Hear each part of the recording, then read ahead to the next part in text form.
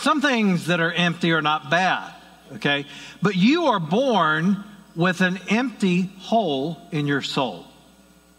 And there's only one thing that can fill it, and that is a relationship with Jesus Christ. No amount of money can fill it. Now, I'm not against money. In fact, if you have some you want to give away, I'll be standing at the back after the service.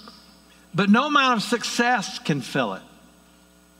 No relationship with a human being can fill it. You are born to have a relationship with God. And yes, there are things that are empty in our lives, and there are going to be times that we feel empty. But because of the empty tomb, we can be filled because Jesus conquered death. And so today we want to talk to you about that just a little bit. And I remember the first commercial flight that I ever took. You ever flown before?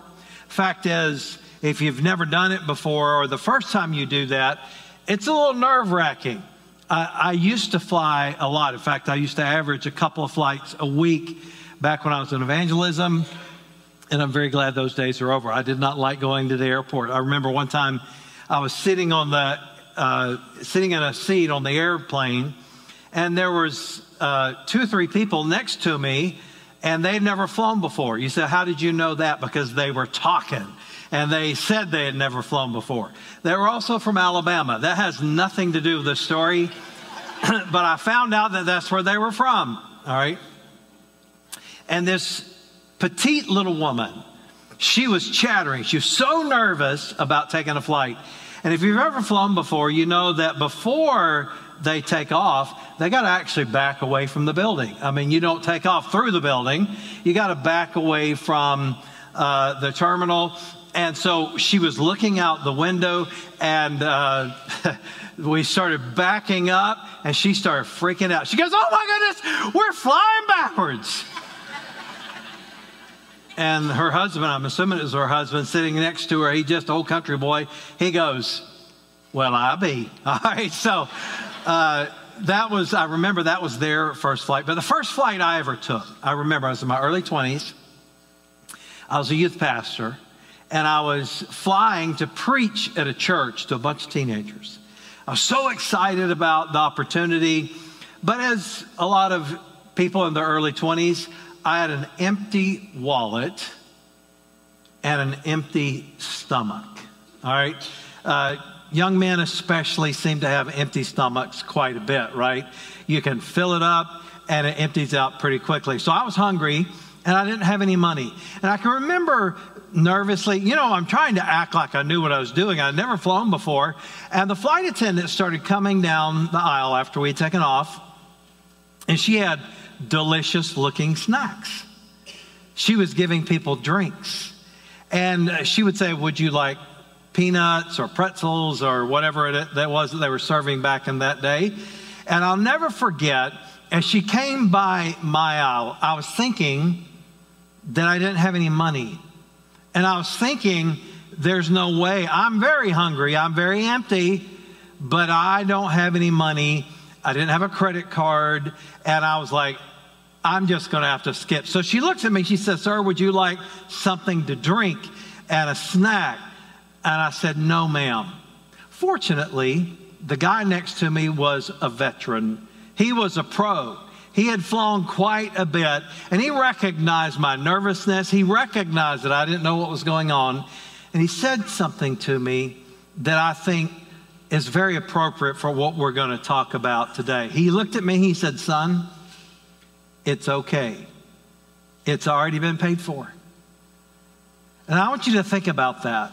There are so many people that go through life empty.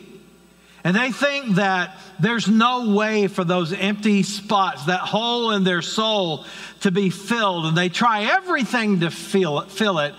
And they do not realize that it's okay because Jesus already paid for it.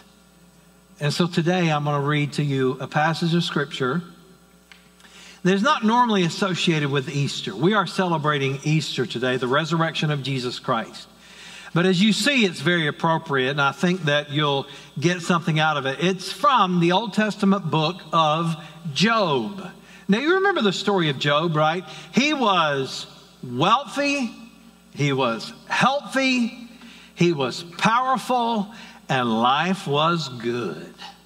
I mean, life was good for Job. He had lots of money, he had lots of prestige, he was famous, and he had lots of power. But in one day, he lost everything that he owned.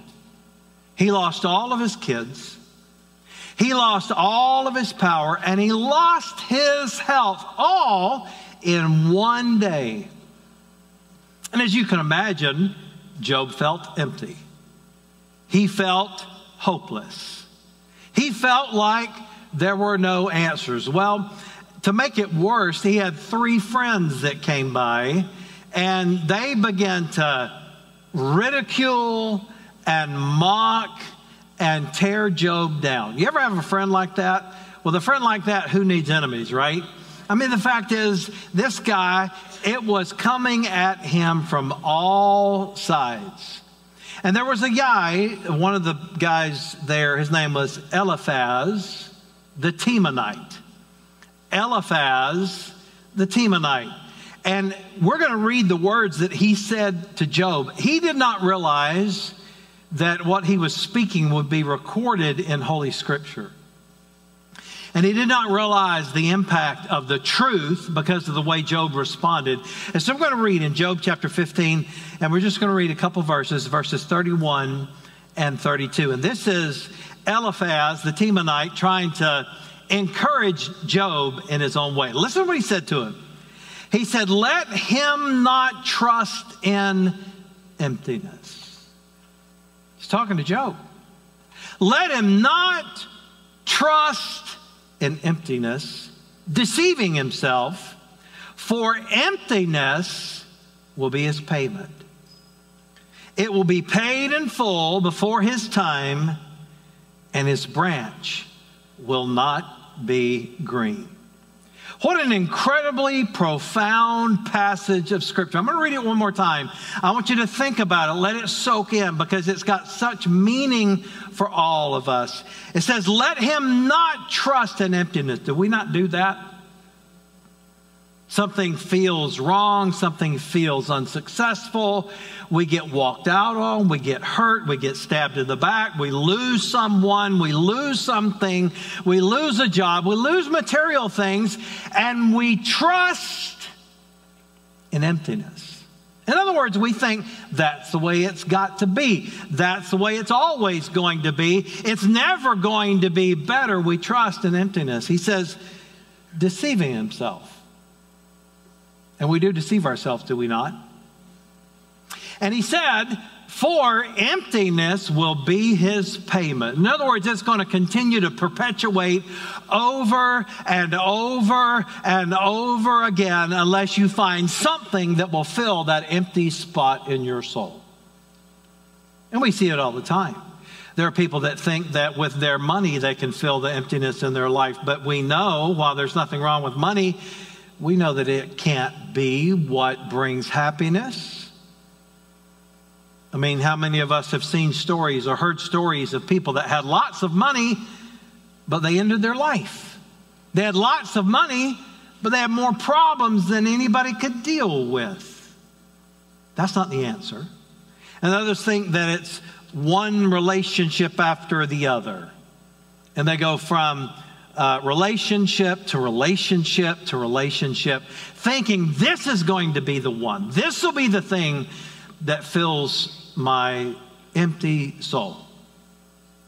And often, even with good things, relationships are wonderful. Even with children, we think, boy, if I can just have a baby, that is going to fill me. And having a baby is wonderful. And God designed us that way. And if you want to have a child and you're able to have a child, that is a blessing from the Lord. But those that trust that child to be the thing that fills that empty spot in their soul are going to be disappointed. We make certain things to become idols in our life to fill a spot that God never intended for it to fill. He said, that emptiness will be his payment. It will be paid in full before his time. And his branch will not be green. In other words, you're not going to prosper. You're not going to have the kind of life that God wants you to have. And so today, as we talk about this, I want to talk to you just for a few minutes about how to have those empty moments, those empty spots in your soul filled in a way that God wants it to be. Here's the first thought. Emptiness is deceptive. He said that let him not trust in emptiness. You know, it will deceive you. Whenever you're going through bad times, is that not true? You feel all alone. And sometimes it's a legitimate reason to feel alone. Maybe you've lost a loved one, maybe a spouse, maybe a child, maybe a parent, or something else. And these moments feel so desperate, don't they? But understand this, emptiness is deceptive. Why? Because of the empty tomb. They deceive us. They make us feel that we are alone. But listen to what Deuteronomy 31 verse 8, the Lord himself will go ahead of you. He will be with you. He will never leave you. So those moments that you feel all alone, those moments that you feel that you've been rejected and dejected and that there is no hope, God says, I will be with you. You're not going to be alone. He will never desert you. So don't be afraid and don't lose hope. Isn't that the way many of us live? We lose hope. We get to a point where we think that there's no need to go on. What's the point? We lose every way we turn. There's no way to win. But God says don't lose hope. Why? Because he's with you. He will never leave you. He will never forsake you. The deception of emptiness sometimes makes you feel like you don't have meaning and purpose. But the good news is this, you do have meaning and purpose in this life. John 10:10, these are the words of Jesus. He said, the thief does not come except to steal and to kill and to destroy. Some of the devil, your enemy, the thief, the liar. He lies to you. He's the father of lies. And when you begin to listen to his lies, that you have no value, that you have no reason to be here, that what you do doesn't matter, that there's no way that you're going to be able to get out of the predicament that you're in. When you begin to believe his lies, when he tells you you have done too much, you're too far, there is no way for you to be back in a relationship with God. That is a lie. You got to reject those lies and believe what Jesus said. He said, I have come that they may have life and that they may have it more abundantly. God wants to bless your life. He created you for a purpose. He created you for a reason. There is a reason that you're here. What you do does matter. Don't think for a second that God is not aware. He's aware of you. He's never forgotten you. He knows where you are. He loves you more than you can possibly even fathom. And so don't trust in the deception of emptiness. Here's the second thought. Emptiness is destructive. He said emptiness will be his payment. Isn't that an awful payment? I mean, the fact is, he says, if this is what you're trusting in, rather than Jesus, if this is all you're looking at, rather than Jesus, then what's going to happen is emptiness will be your payment. In other words, it's going to keep on perpetuating itself. And before long, it becomes a self-fulfilling prophecy. I have no hope. I'm not lovable. Nobody's ever going to care for me. Everyone hates me. Everyone rejects me. There's nothing that I can do that's right. And what happens is, just like what Eliphaz said to Job, what happens is emptiness becomes your payment. And everything that you do, when you don't keep your eyes on Jesus Christ, it becomes self-fulfilling and self-perpetuating. When you live this way because of the destructiveness of emptiness, it'll knock you off the path that God has for your life. Listen to what Solomon wrote in the book of Proverbs. He said, there is a way that appears to be right, but in the end, it leads to death. Isn't that true of so many of us? Even in a relationship with God, often what happens, a person gets saved, they have a right relationship with God, they're filled with joy, they're excited about what God is doing, and before they know it, just like in the parable that Jesus said, there's some people that the seed gets choked out by the cares and the pleasures and the riches of this world. What does that mean? Well, it means that life will rob you if you're not careful. The cares of this world, you have to have cares. You have to have a job. You get these bills in the mail. I know some of you get them by email, but maybe you can ignore it in email as well as you can in regular mail. But these bills that come, if you don't care, then what's going to happen? You're going to get your power turned off. You're going to get your car repossessed. You're going to get kicked out of your house or your apartment, and then you're really going to care, right? And the fact is, the cares of this world can dominate the affairs of our life. The pleasures, nothing wrong with pleasure. God created us to have pleasure. It's sinful pleasure that separates us from God, but certainly nothing wrong with you enjoying life. How many like the beach? Raise your hand. You like going to the beach? I love the beach. How many of you like the mountains? Raise your hand. I love the mountains. I just love vacation, all right? Maybe you're that way. You said, well, do you take vacation, Pastor? I absolutely do. The church gives me so many weeks of vacation. If they'll give me more, I'll take that too. Nothing wrong with pleasure and the riches of this world. He's not talking about something that is going to take you away. He's talking about your job. He's talking about the things of life. How many of us started out with a relationship with God? We started out serving Him with all of our heart. Loving God doesn't mean you have to be at the church 7 days a week or read 10 hours of the Bible every day and pray for 24 hours a day. That's not what it means. But you had that relationship with God. And before you know it, you got knocked off your path.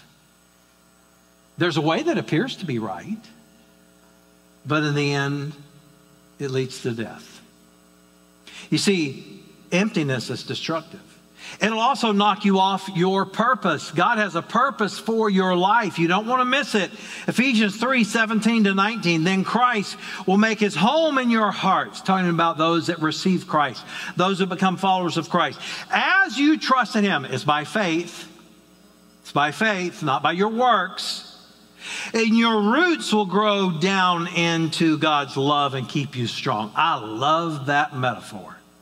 In Psalm 1, it talks about those that meditate on the law of the Lord. It says their roots will be like a tree planted by the rivers of water. It just grows deep roots.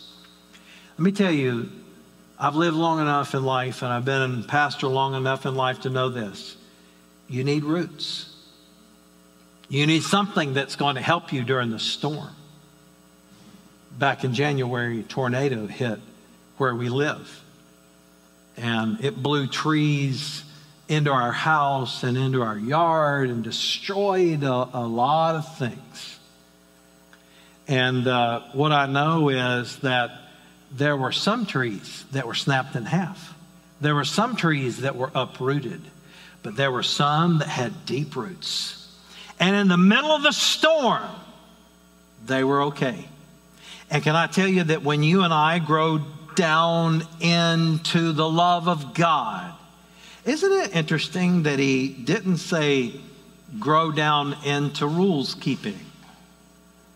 Now, don't get me wrong. I believe there are certain rules that everybody should keep. All right. For example, we don't live by the 10 Commandments, but I think it's a pretty good idea that you obey, thou shalt not murder. Don't leave here and say, well, the pastor said we don't have to obey the law because it's God's grace, and then you go steal something, you're going to get your butt put in jail, okay? That's what's going to happen. But he didn't say grow it down into the law, but he said grow it down into God's love. And when that begins to happen, things begin to change. He said, and that you may have the power to understand. There are a lot of things in life that would be better off if you just had a little bit of understanding. Now, I have to warn you, for those of you that want every I dotted and every T crossed and every question answered before you give your life to Jesus Christ, you're going to be sorely disappointed. I do believe the Bible gives us answers, but I don't understand why for a lot of things. I don't. I do know that God has given me understanding to know that I can rest in His love. No matter what happens physically, no matter what happens financially, no matter what happens to our family, because that I've sunk my roots deep into the love of God. You know what can happen in my life when I have trials? I can have a little bit of understanding. I may not understand why, but I understand that God loves me. I understand that He would never let anything bad happen to me that was not for my good. And then He says, when you do that, as all God's people should, you know how wide and how long and how high and how deep His love is. In other words, it is infinite. You can't get away from it. May you experience the love of Christ. I think there are a lot of people in this world, even Christians, they know in their mind that God loves them. They believe John 3:16, for God so loved the world that He gave His only begotten Son, that whosoever believeth in Him should not perish, but have everlasting life. And they would say, amen. Some of them would even put John 3:16 at a football game where they would get it on the television screen. I was driving down the road the other day and I saw somebody that had John 3:16 out on a sign. And it's one thing to believe that God loves the world.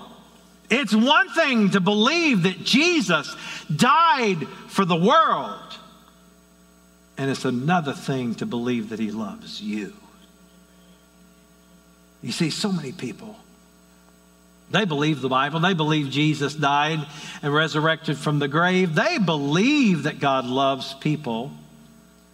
They just doubt His love for them. And the reason they do is because of their circumstances, the emptiness. Maybe they haven't sunk down roots.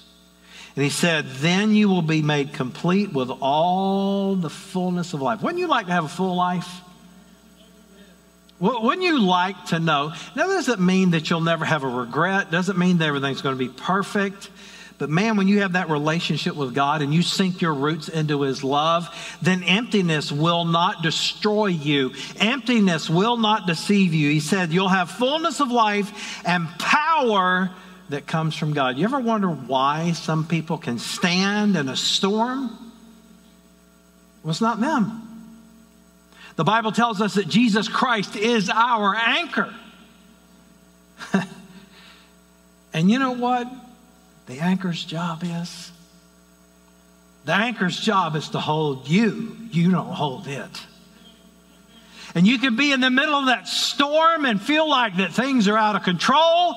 And you can know, because you know the love of God, that the anchor holds. It's going to hold you. He's going to be with you.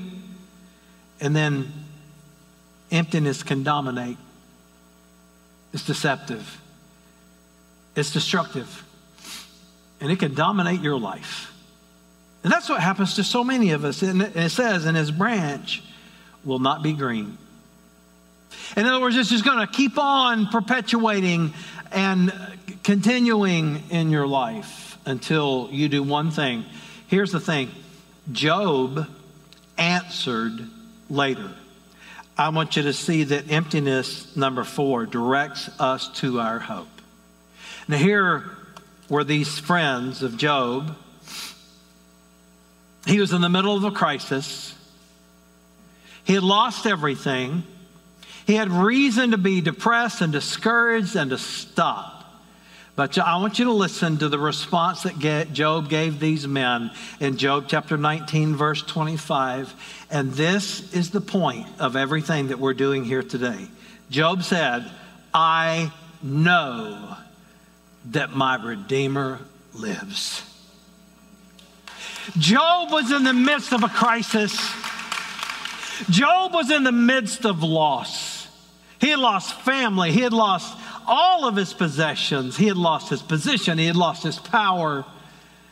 But there's one thing that he did not lose. There's one thing that kept him going. There was one thing that filled that emptiness in his soul. He said, I know that my Redeemer lives. And ladies and gentlemen, I must tell you today that you and I are going to have empty spots in our life. We're going to have empty times in our life. And that's natural and that's normal. But if you're going to survive the storm, you've got to do what Job did and look to Jesus Christ, the Son of God, who became man, and he died a death that we should have died on a cross. And he was buried in a real grave. But thank God he got up out of that grave 3 days later.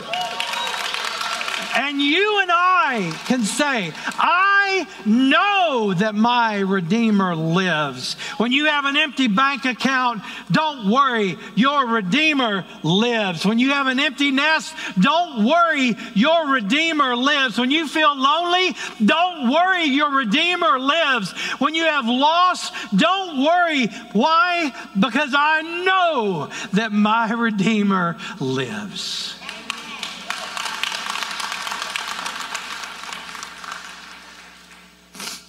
And that's why Job found hope.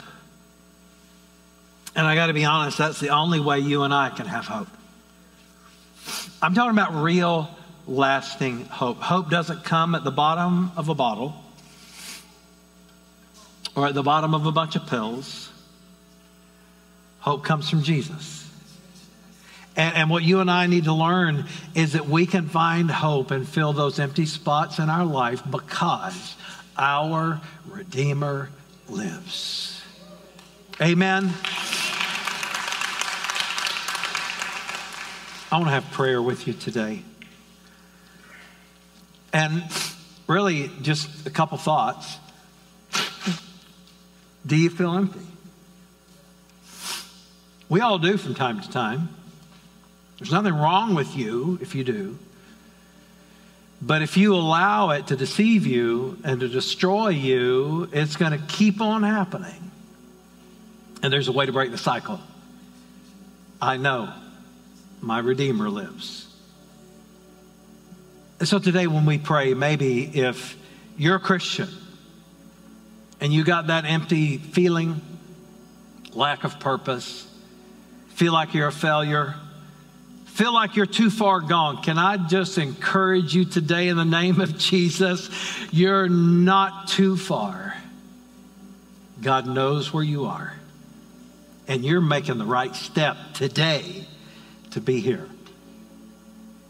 Why? Because I know that my Redeemer lives. I know that my Redeemer lives. Maybe you're a skeptic today and you need answers. I'll be glad to talk with you afterwards. We're going to have a prayer team over here to my left, to your right at the end of the service. You go talk to them. They'll pray with you. Maybe today you're not sure of your relationship with Christ. Can I encourage you today to pray a simple prayer? Understand, these are not magic words.